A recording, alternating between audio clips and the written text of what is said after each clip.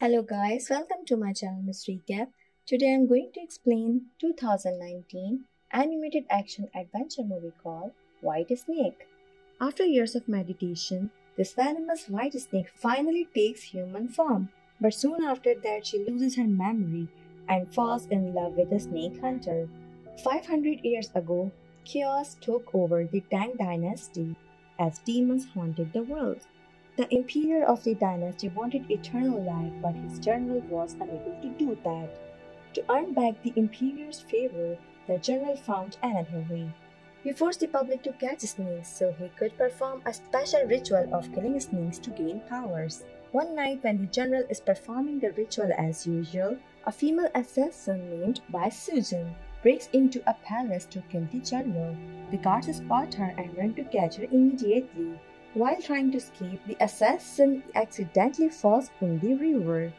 The next morning, she opens her eyes in a small hut that belongs to an old woman. Bai Sujin has completely lost her memory and can't even recall her own name.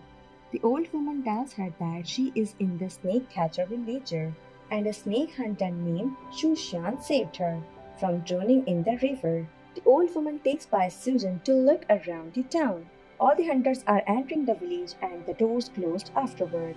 The last one to come back is Shushan and his dog Dudu. Shushan has not caught any snakes today and he is more busy collecting herbs. Other villagers remind him that he needs to catch snakes to pay the village tax, but Shushan believes collecting herbs to make medicines is a better deed.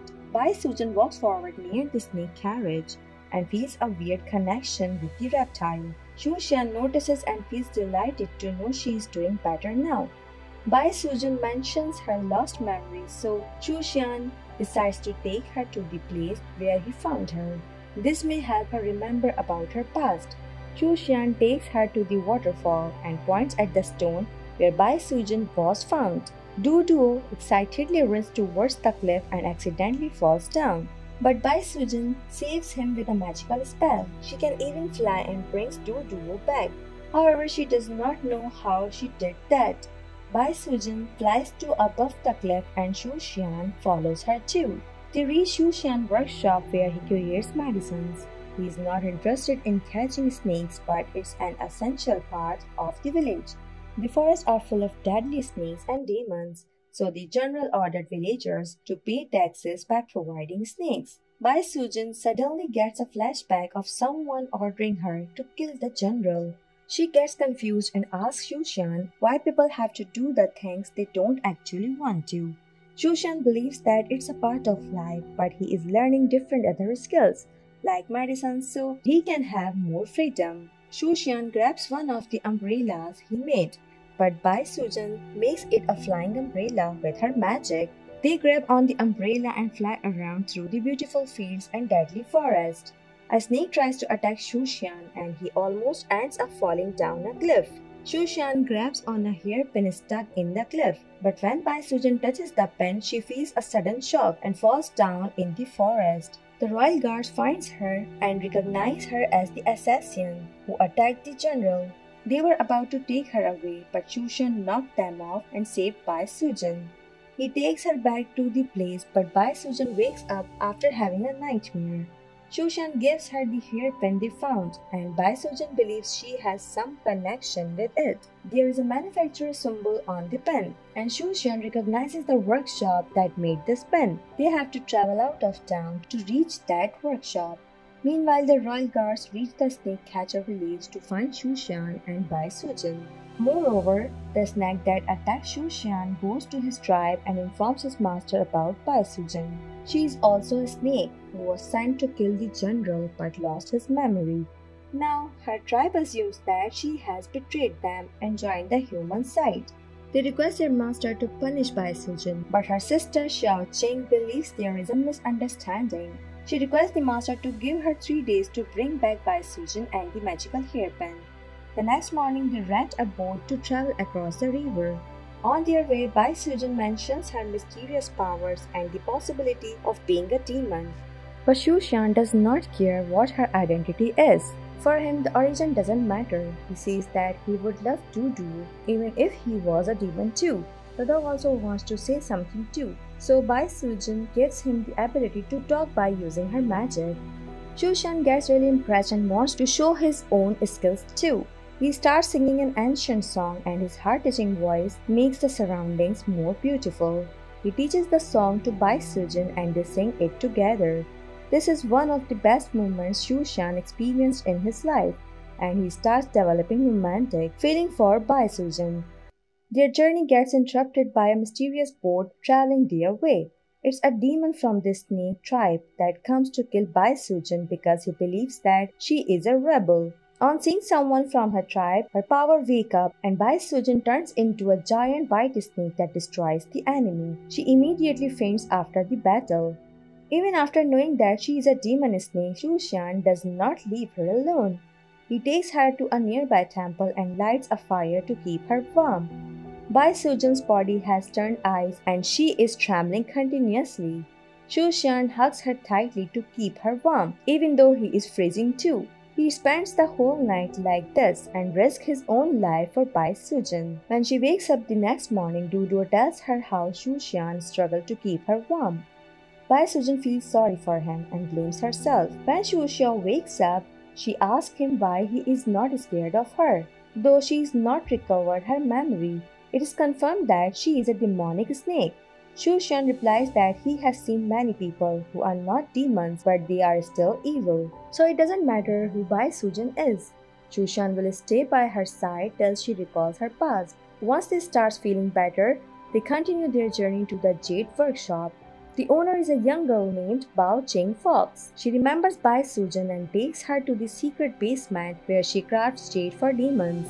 The hairpin Bai Sujin has is a rare weapon that has the ability to absorb powers of others and give them to its master. However, such powerful weapons come with a price, and in Bai Sujin's case, it could be her memory. Bao Ching also reveals that the hairpin had another owner before Bai Sujin. She gives them a snake scale that belongs to the first owner of the hairpin. Just by looking at the scale, Bai Sujin can guess that the first owner was really powerful. On their way, they notice someone proceeding towards them. It's no other than Xiaoqing, who wants to take Bai Sujin back to their tribe. As soon as the two sisters hold hands, Bai Sujin recalls her name. She was given the hairpin and the mission to kill the general. He is using the same dark kung fu the snake uses. Therefore, he kills snakes to absorb their power to increase his strength. Xiaoqing notices Shushan and recognizing him as a snake hunter. She tries to attack him, but Bai Sujin gets in the way. They get into a nearby temple and Bai Sujin explains that Shushan is different from others. Moreover, the villagers are forced to kill snakes and they don't know the evil intentions of the general. Xiaoqing reminds her sister that they grew up hearing that all humans are cheaters and snake hunters. Saying this, Xiaoqing attacks once again. Shushan grabs Bai Sujin and gets in a nearby opening. It closes afterward and leads them to a hidden tunnel. They reach the center where a mysterious force grabs Bai Sujin. She is attacked with several fire blows. Shushan looks around and notices that the gates have an ancient pattern. One of them is the gate of life that will take them out. He rescues Bai Sujin and runs out of the gate of life. They reach another part of the tunnel that looked like an abandoned temple. Shushan leaves Bai Sujin to look for an exit. Bai Sujin starts reading the stone tablets and recovers all of her past memories. Shushan has found the way out and they reach where Xiaoqing is. Bai Sujin has accepted her fate as a demon and decides to part ways with Shushan. They are not meant for each other. But Shushan believes that even though they are different creatures, the feelings they have for each matter more than anything else. He does not want to give up on his love so easily and asks Bai Sujin to give him some time. He will find a way to stay together with her.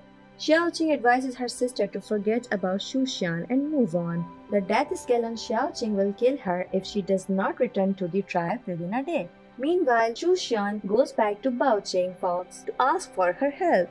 There is a way for the couple to stay together, but Shushan has to turn into a demon. He will lose the peace and safety a human gets, and everyone will try to kill him. Moreover, he will become the weakest demon and there will be no chance of advancement. Despite all these consequences, Xiaoshan still agrees to the deal. All he wants is to unite with his lover. Meanwhile, an uninvited guest breaks into the temple.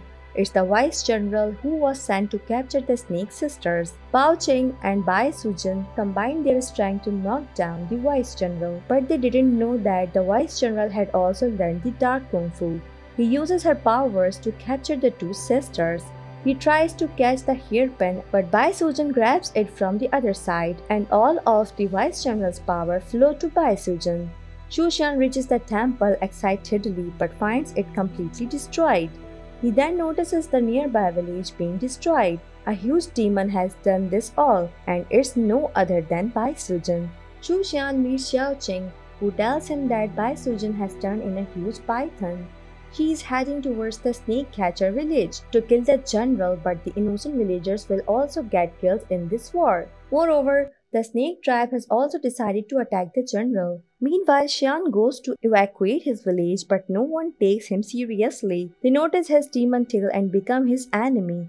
The head general reaches there and listens to Shu Xian's request. He lets him go to stop the python. Shu Xian rushes after the white python and tries to stop her, but she keeps running away. Shu Xian assures Bai Sujin that he will keep loving her no matter who she is. The world is really big and they will find a corner for themselves where they can live peacefully. The snake starts to calm down, but then she suddenly gets attacked by the general and his force. Xiao Qing also reaches to help her sister but fails. The general is sucking out the souls of 3 demons to attain immortality, but he accidentally absorbs the death scales Xiao Qing had. This weakens the general, and while he is trying to recover, he gets attacked by the Snake Master.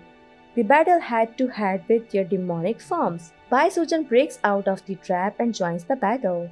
Meanwhile, Shu Xian grabs the hairpin and gives it to Xiao Qing, who presses it against the general's back. All of his powers flow to the Snake Master and he falls down on the ground lifelessly.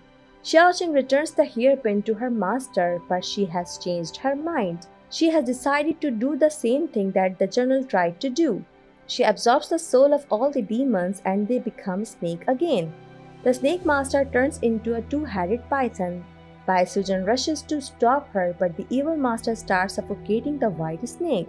Shu Xian comes back to save his lover and turns on the spell left by the general. All of Bai Sujin's power are sucked out and now she is just a mortal human. She can finally live peacefully with Shu Xian. The spell has brought a snowstorm to kill the Snake Master, but Shu Xian and Bai Sujin also suffer from the consequences. Dudu convinces the villagers to rescue Shu Xian, but it's already too late. Shu Xian's body is completely frozen and his soul starts to drift away. All of his memories reply in front of Bai Sujin. She cries in pain and attempts to save Shu Xian with her hairpin. However, she could only save his soul, and in exchange she becomes a snake once again. Bai Sujin meditates for the next 1,000 years to regain her human form. She lets Shu Xian's soul to reincarnate, but he will definitely not have any of his past memory.